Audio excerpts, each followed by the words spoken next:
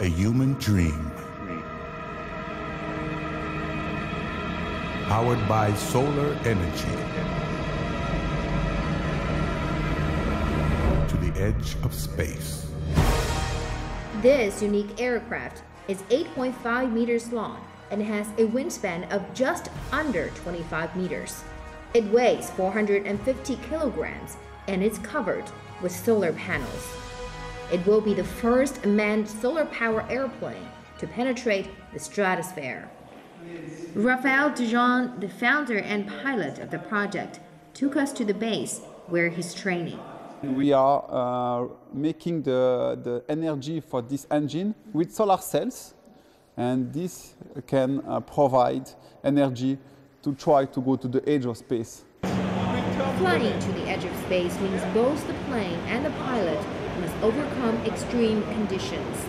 The success of this mission paved the way for electric solar aviation to the frontier of space. It would also allow the collection of measurements that have never been carried out before, at an altitude very rarely reached, and in a totally clean way. Okay, super.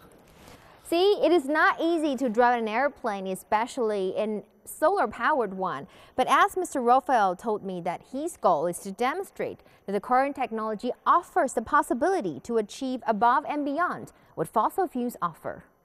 We want with this project to demonstrate that you can achieve something that you cannot achieve with fossil fuel. With solar energy, we can go to the edge of space. We can do amazing things with renewable energy. Raphael has compared this flight to the mythical Icarus, who flew too close to the sun and crashed to the ground. He's fully aware of the risks of the flight. Switzerland is home to numerous innovators and adventurers, and China is working hard to promote solar power energy as a replacement for fossil fuels, and there are huge potential for collaborations between the two countries. 侯娜 CGTN 北燕 Switzerland。